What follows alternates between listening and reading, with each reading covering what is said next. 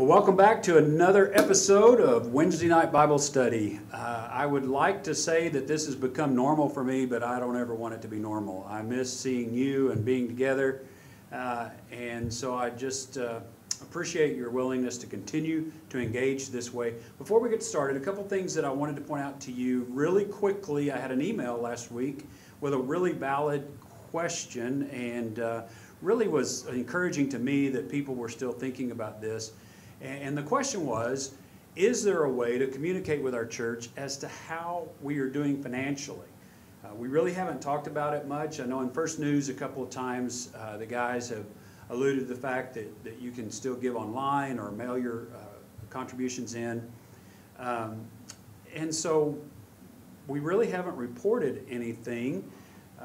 Let me assure you that ministry needs still go on and dollars are still needed to make sure that that happens.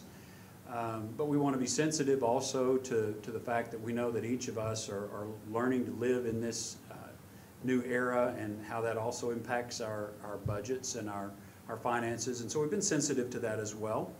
But I did want to take an opportunity, particularly since I got this email asking the question, just to let you know that God has been so faithful, and He's been so faithful through you. And I just want to say thank you. And to let you know, as of March, what came in versus what was budgeted to come in was about 85% of what was budgeted. So in other words, what we had come in was 167,000 of the 195,000 that was budgeted. In April, our budgeted receipts were projected to be 179,000, and in April so far we've had 179,000 to this point. 162,000 has come in so far, and so we're at 90% of budgeted contributions, and so that speaks very highly of you and your faithfulness to make sure that ministry continues to happen here, and making sure that we're taking care of our financial responsibilities, even though the church can't gather. And so just wanted to take an opportunity to let you know where the church is. We've obviously scaled back on some of our expenses, and some of the expenses just aren't there right now because we're not gathering. But at the same time, there are other expenses that we've had to take on to make sure that we can engage in this way. And so nothing has really changed to the bottom line as far as the needs, but just different in how we're spending that and how we're making sure we continue to do ministry and engage with one another in this time frame. So just wanted you to have that update. I hope you had a chance, and if not, go find it, but I hope you had a chance to hear our big announcement yesterday on Facebook.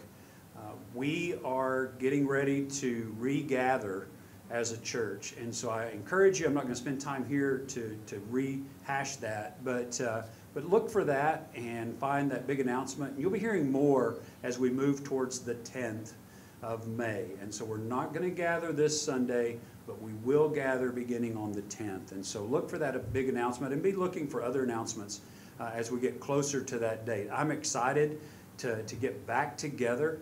But we want to do so responsibly, just as we announced on the way into this stay-at-home order that we wanted to continue to meet as long as we could do so responsibly. Now we want to come back to gathering again, but we want to do that responsibly.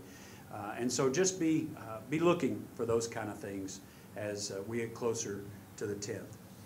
All right, last week we finished up chapter 1 of the Gospel of John, and so today I want to pick up in chapter 2, and what we'll find today is a wonderful story. The first miracle, really what John's Gospel, and we'll talk about this again momentarily, but John's Gospel really uses the word sign as opposed to miracle or any other word that you might choose to describe.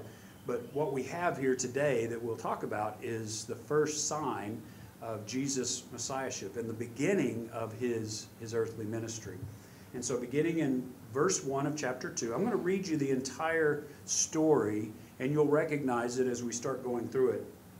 And then we'll go back and talk about some things that I think are important to point out, some things that give us insight into Jesus and his ministry and his relationships. On the third day, a wedding took place at Cana in Galilee. Jesus' mother was there, and Jesus and his disciples had also been invited to the wedding. When the wine was gone, Jesus' mother said to him, "They have no more wine." "Dear woman, why do you involve me?" Jesus replied.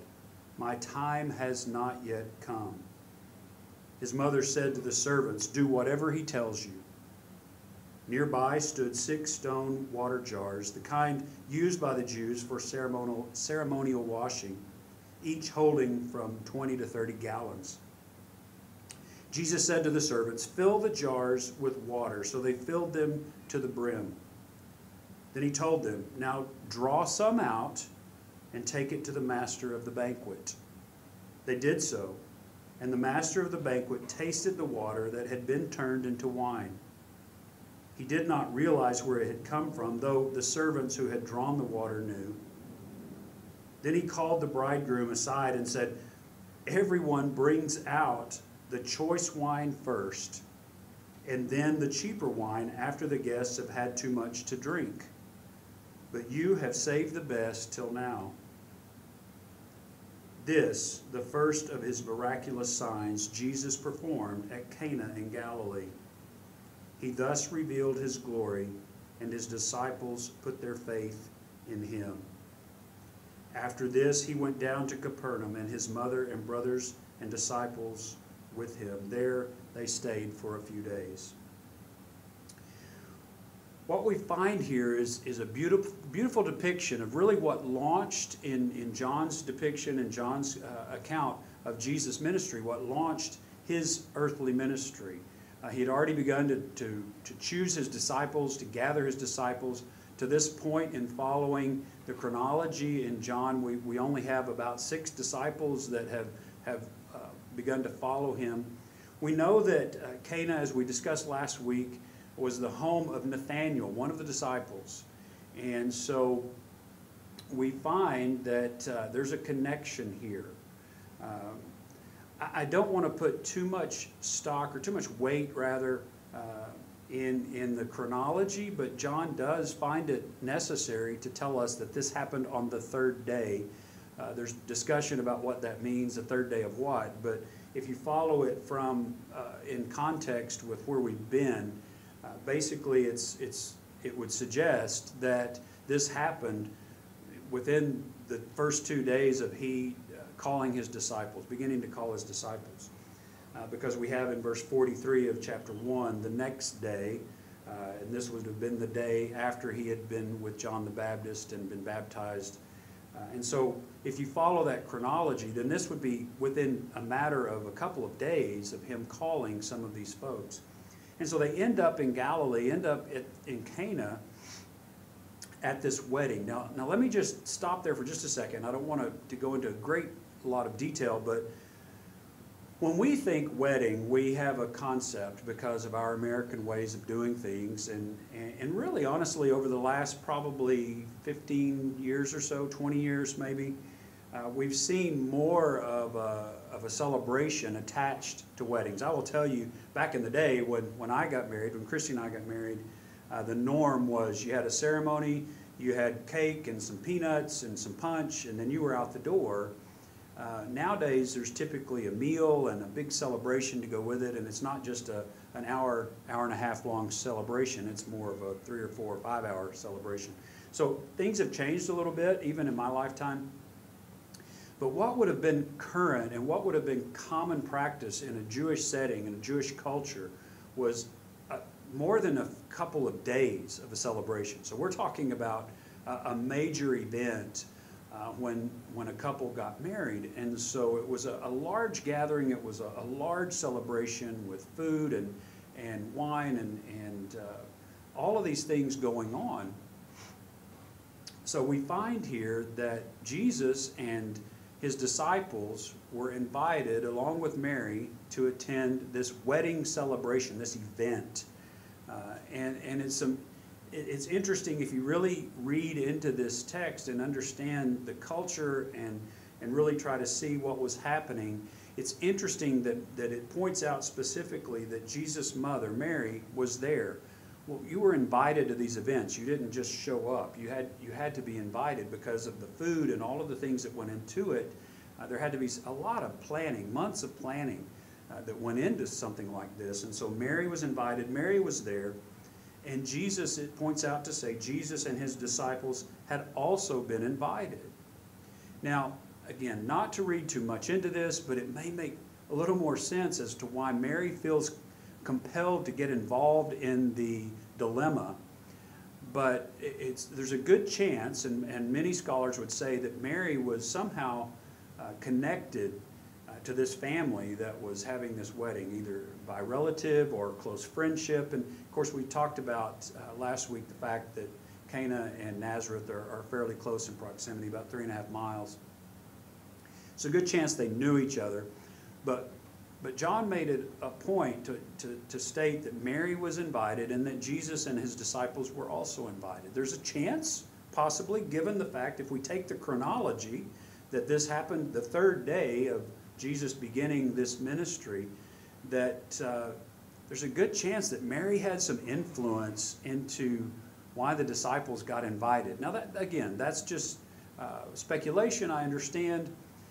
But when you see the lengths to which Mary was wanting to go to get involved and inject herself into this situation, it almost would lend some credibility to the idea that maybe Mary was there and felt a little bit of responsibility because Jesus had come and brought all his friends, basically.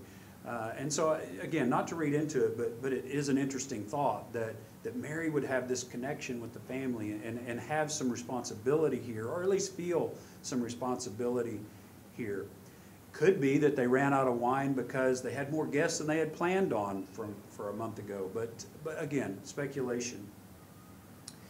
So Mary sees what is happening. They've been invited to this wedding, and when the wine is gone, in fact, the word there is failed. It just completely is done. Jesus' mother, he says, John says, comes to him and tells Jesus, they have no more wine. Now, granted, let me just pause here for just a second. I realize we're Baptists, and that may mean something totally different to us, traditionally, historically. But I really want to point out that we're not talking about grape juice, because obviously we find in the latter part of the story that the normal process would be you bring out the bad stuff later, because after the guests have had too much to drink, they wouldn't notice the difference. So we're talking about wine here. So don't let that be a stumbling block. Don't miss the miracle. Don't miss the sign. She comes to him and she says, there's no more wine. And for us as Baptists, that may, well, okay, so what? Drink water, drink tea, whatever. But in this culture, that would have been a huge embarrassment to the family. And as we find out through the story, that the bridegroom was really responsible, because the person that was managing this party pulls him aside to point out, hey, normally people would bring out the good stuff first, but you've waited till the last to bring out the good stuff. What a wonderful guest or host you are. So we know that the bridegroom would have been the one that would really have been embarrassed, and the family embarrassed by the fact that they ran out. And Mary's concerned about this, so she goes to Jesus and she says, hey, they've run out. And there's no question there, there's no suggestion, hey, do something, but the insinuation is she's coming to Jesus. She knows what Jesus is capable of, I think we can see here. Why else would she come to Jesus? I don't think she would come to Jesus to say, hey, run down to the local 7-Eleven and get some more. She comes because I believe she knows what he's capable of. And so she comes and she makes this issue known, which would have been a big issue for the family.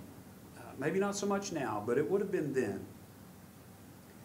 It's interesting, Jesus' response. He doesn't say, oh, Mom, come on. He says, woman, dear woman. And it's specific there. The word can't be translated mother. It is woman. And it sounds a little harsh for us, maybe. But what most commentators would say, most scholars would say, is what we see here is a definite line in the sand that from this point on, my ministry has begun. and I'm the Messiah. I'm no longer really your son. And I know as a parent how hard that is to see your children grow up and begin to turn loose and realize that they're adults and you really can't tell them what to do anymore.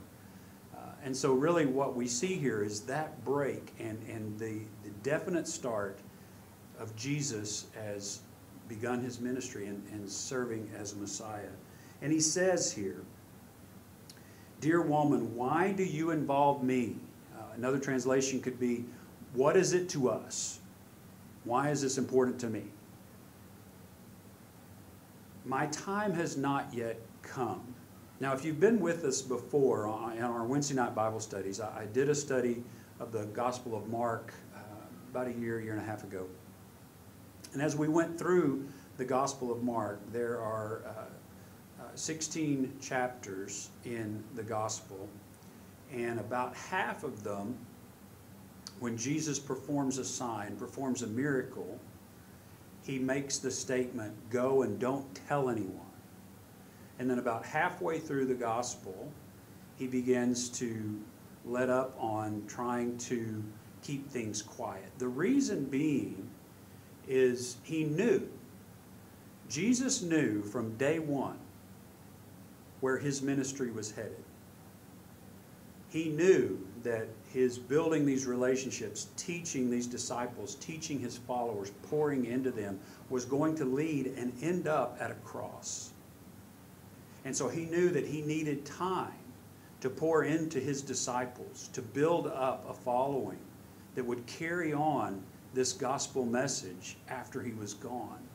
And he knew that if word got out too quickly, his ministry would be cut short because he knew what was going to happen. He knew where he was going. And so that's the meaning of his statement here, "My time has not yet come." But here's where I think we get a glimpse, and I think it's a beautiful picture of a son and his mom.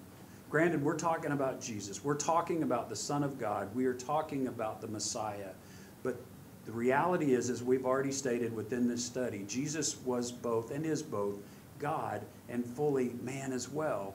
And I think we see here a picture of his humanity and his relationship with his mom. Because all she does is come and say, "They've no more wine." And Jesus' response is, "Woman, what is that to me? It's not my time yet." And then the next thing we find in the text is Mary turns to the servants and just says, "Do whatever he says." I think we can see a picture here of Mary knowing she had gotten through to Jesus. And Jesus was going to honor her wish, honor her desire to help out this family. Because she turns to the servants and says, "All right, whatever he tells you to do, be sure and do it." And the very next thing we see is Jesus begins to give them direction. His mother said this, "Do whatever he tells you." And then we're told nearby stood 6 stone water jars, the kind that were used for ceremonial washing. Jewish custom was that there was a lot of ceremonial washing, particularly before any kind of meal or any kind of a gathering like this. So Jesus says to the servants, "Fill the jars with water," and they did. They filled them to the brim.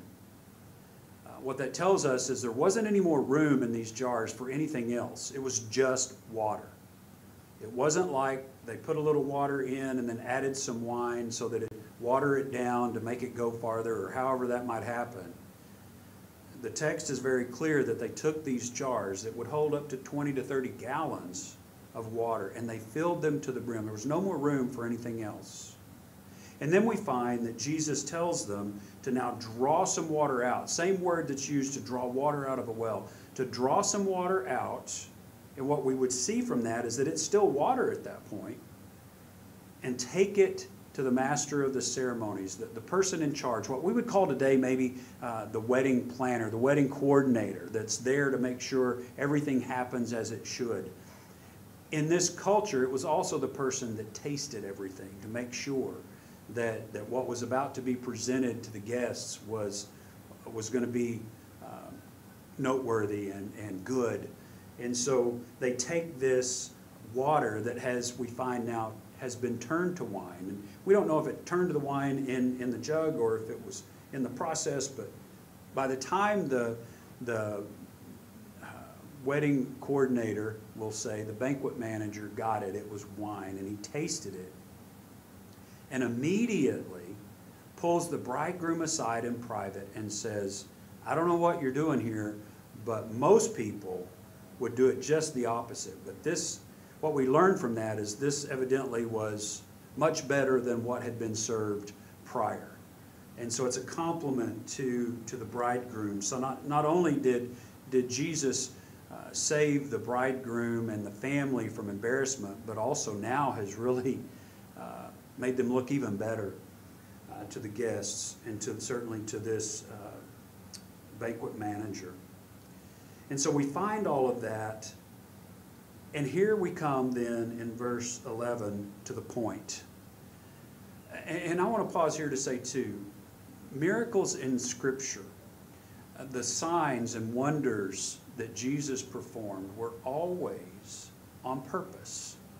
They always had a purpose. And most often, if not each time, they were to point to the glory of God, to the fact that Jesus truly is the Son of God. And so what we have here in verse 11, this, the first of his miraculous signs, Jesus performed in Cana of Galilee. He thus revealed his glory, and his disciples put their faith in him. What we find, I think, here in this one short verse is these disciples, while just the day or two before had begun to follow Jesus as the possible Messiah, now began to see him as deity, as truly the Son of God. They had placed enough trust in him as Messiah to begin to follow him. But now this head knowledge of this could be the one that could change the way that our lives operate. This could be the one to rescue the Jewish population out of Roman rule. What was in their head as a possibility of a change coming, when they see this sign, they begin to change their hearts as well. They begin to trust that he truly is who he says he is. We find as the story ends that the disciples, the brothers, and Mary and Jesus end up back in Capernaum for a few days. I wonder what Mary was thinking as a result of what happened. I have to go back to Luke's depiction after the shepherds showed up at the manger scene. And Luke tells us that Mary stored all these things and treasured them in her heart. Think now 30 years into the future from that point, how she's treasuring these things in her heart. What this must have meant for her. But more importantly, what it meant for the disciples. To really see who Jesus is. To really begin to see the difference that he can make in the world. The difference that he can make in our lives. I want to wrap up. I won't close there, but I want to wrap up with this thought. Jesus took ordinary water and he changed it into something that made a huge difference in the life. Maybe insignificant in the grand scheme of the universe, but for that moment in the lives of those people, for that family, for that bridegroom, it made a huge difference. I don't think it's a huge leap to think about how Jesus can take our normal lives, things that would normally be a regular routine, and use those things for his glory, to point to his glory. So I want to close with that thought, that maybe we see here the power that Jesus has to transform the ordinary into something that can really make a difference. Allow Jesus to transform you into something that can really be used by Him to make a difference in those around you. Let's pray together. God, I thank you for an opportunity to gather. I thank you for your word and the way that it gives us insight into who you are, insight into how you interact with us. Even tonight, as we have seen this depiction of Jesus and how he related to his mother and his disciples, Lord, we thank you that we can see a human compassion in him. God, I thank you that you are the God of transformation. Jesus, I thank you that you come into our lives and you change us and transform us to be more like you. Use us this week. Use us, our normal, everyday, run-of-the-mill selves, to be used by you for your glory in the life of someone else. That's our prayer tonight. In Jesus' name, amen.